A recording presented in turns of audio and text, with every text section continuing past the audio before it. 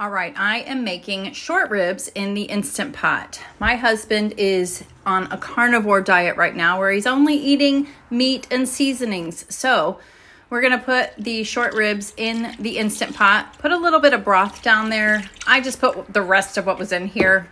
And then you could do water too. Then you can season it however you want. We like the Redmond's seasoning salt. Make sure your spout is on the right setting, which is far back, I guess. And then Instant Pot pressure cook for an hour and a half.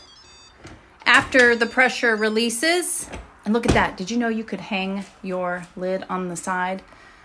The short ribs are done. Look at that. And watch this. It's going to come right off of the bone. He so enjoyed this. It was delicious. Something we can meal prep ahead of time. But yep. There you go.